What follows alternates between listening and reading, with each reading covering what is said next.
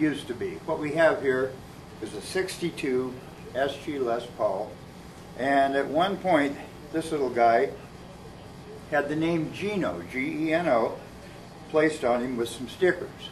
Well, when we got the guitar in, of course, we didn't want to limit it just to you Genos out there. So what we did is we took them off and found out that underneath the sticker, yes, in fact, it had faded. So we did some cleanup on it a little bit, and we still see the word Geno.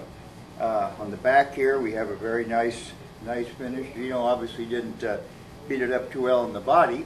We have some neck wear. It's a very comfortable, nice fingerboard and neck. It has a real strong P90. In spite of the fact it has this bridge, intonation is fairly reasonable on this guitar, as it just happens sometimes.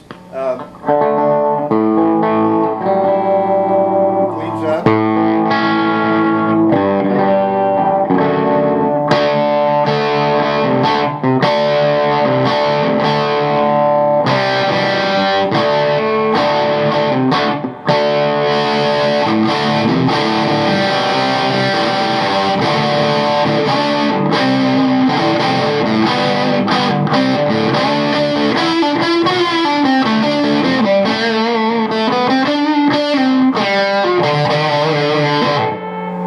Basically, it's a very clean example, except for the Geno word, of a 62 SG Lesto. Oh yes, I guess I should also not forget the important thing these are known for, the woman tone.